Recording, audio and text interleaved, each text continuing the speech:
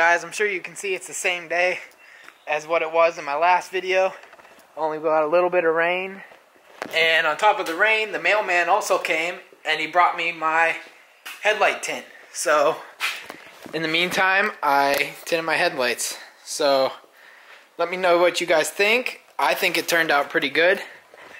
Now we're gonna head on over to my friend Mitchell's house. He was the guy who was my getaway driver for the big dirt bike prank. He's working on a Escalade right now that's got a ton of horsepower, extremely fast, possibly going to be one of the fastest Escalades on the planet, for sure in the United States. So we're going to head on over there and check it out.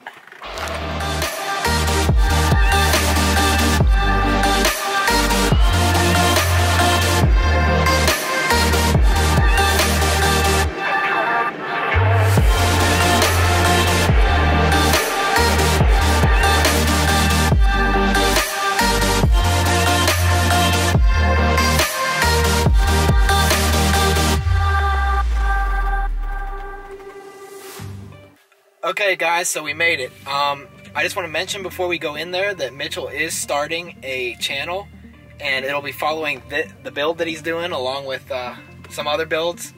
Lots of racing, lots of good stuff. So you can find his channel in the link below or in my featured channel list. His channel is Stapleton 42. So go give him a subscribe, guys. I'm sure you won't be disappointed. But before we go in, I also want to mention that truck right there was the truck we used for the getaway in the dirt bike prank. So that's a cool little fun fact.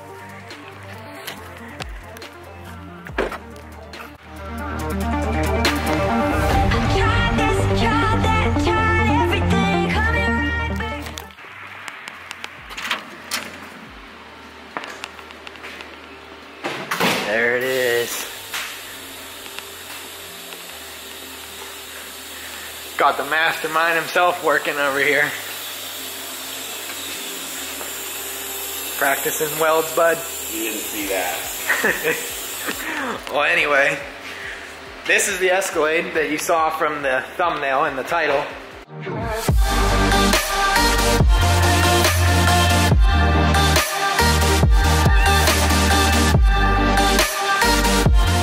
That are got your winter beaters on there.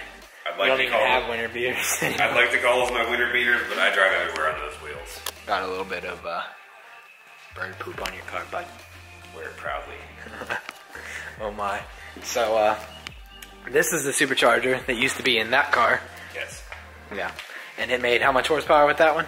About 750 at the crank. Okay. I never had my own dyno.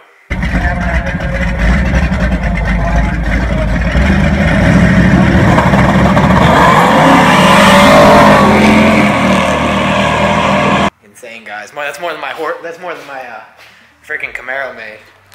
He even took my emblem off my Camaro for this truck. Looks better on there than it did on your car. Thanks, bud. But so this is the new setup that's in the Escalade, and this is making how much horsepower? Or supposed to make how much? Could make up to 2,000. I won't do that all the time though. Probably daily drive, not 1,900. Good Lord.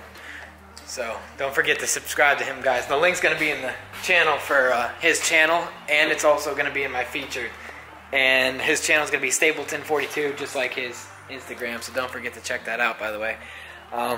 If you were wondering what the interior was like on a 2,000 horsepower race Escalade, it's all good till you look for the back seats and they're not there. So we have a got a 6,000, how many pounds? 6,000 pound two-seater. Yeah. Oh my. See the 10-point gauge in the couple Good Lord, guys. So aside from the Escalade, when's this one ever running again? After I finish this one, it hasn't really been on the road much in the past couple of years. Had problems with the big block Chevy engine that was in it. It wasn't very reliable. That's why I went to my local junkyard and bought that 6-liter LS motor. I'm gonna put that in here. Currently it has the custom fan motor in it right now, so eco-friendly, biodegradable. It's also a good storage place for all the Escalades, race tires and wheels. That's nice. Really nice storage locker. Oh, it's great. It's a big car.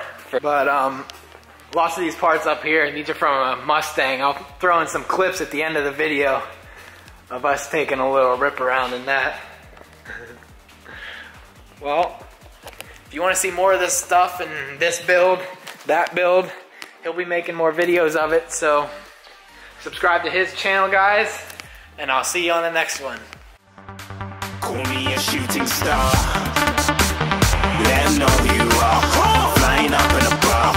Wish on a star. Time to show 'em who's in charge.